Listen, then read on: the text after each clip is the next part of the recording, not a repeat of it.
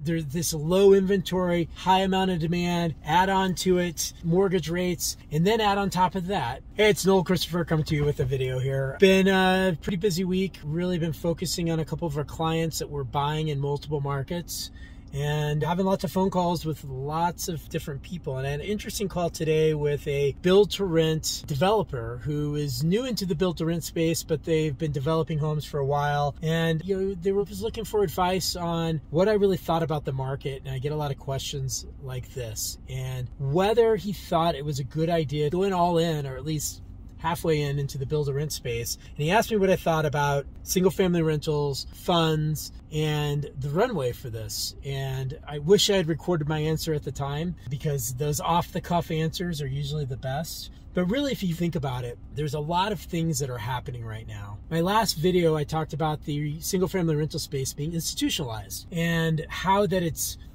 I wouldn't say it's been accelerated, because it's happened in all the other asset classes where you hit this tipping point, and there could be a lot of different factors. And we're dealing with those factors today, where you've got government intervention into the mortgage markets, preventing evictions, giving moratoriums, but then at the same time, leaving the small landlord to hang out to dry. You've got unprecedented demand by a cohort of buyers that weren't around during the last recession. They held back for a lot of reasons. It's record number of buyers, and there's a long runway for the household formation in the next 10 years, at least 5 years for sure, that these people are going to need homes. You know, there's been a lot of press recently about some data that came out saying that we're about 3.8 million homes undersupplied. A year ago, we were really only about 1.2 million homes undersupplied. Now, how does that happen so quickly? You have a lot of people that aren't selling their homes. You had some economic distress that's happened where people don't have to sell their home because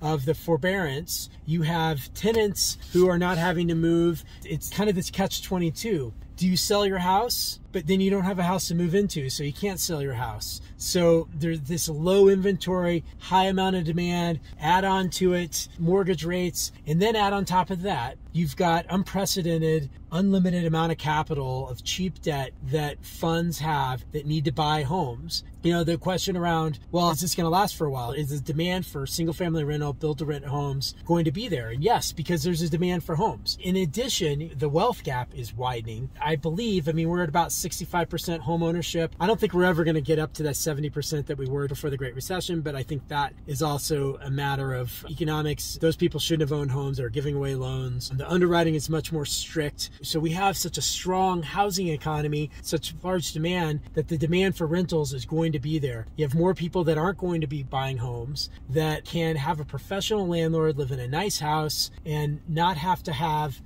the burden of owning a home, but at the same time, they're not creating wealth by owning a home over the long term. So you have all these things that are going to lead down the road, I believe, to less home ownership. And on top of that, you've got small landlords. What's the incentive to own a home, to inherit a home? You probably just want to sell it because it's not as easy as it used to be. Hopefully that can change. That's why companies like ourselves are trying to go out there and make it easier to own a rental home. My last video about the end of the accidental landlord, I think it's happening, but on the other side of that, we're out there trying to make it easier. Other companies like ourselves, like Roofstock, they're trying to make it easier to own a home, to make it more of just, clip a coupon every month. So that's kind of my take on the market. So the demand is there. We have funds, their yields are going down. I've talked about this recently. We cannot find enough homes to buy. I am shaking as many trees as I can, talking to sell-leaseback companies, iBuyers, builders, going in and offering incredible opportunities for builders, consulting with new builders that want to get into the space, and creating long-term relationships with funds that they can continue to buy over the next 3, 4, 5 years. That runway, I can see that far ahead. I believe it's further,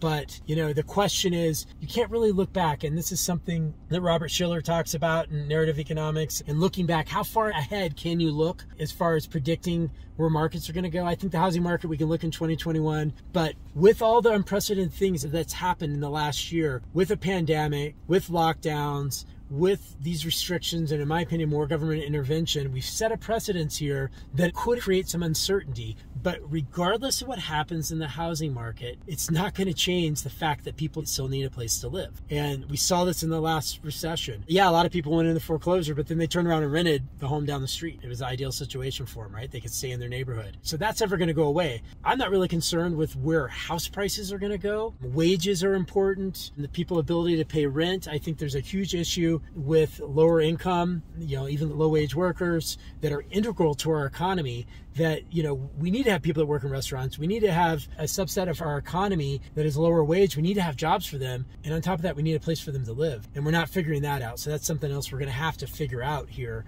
with some of these jobs that aren't coming back. So long video. Tell me what you think. A lot of things in my mind, a lot of things happening in the market right now. And I just kind of wanted to, somebody asked this question today, and this is basically what I said. So leave me a comment. Let me know what you think. Thanks.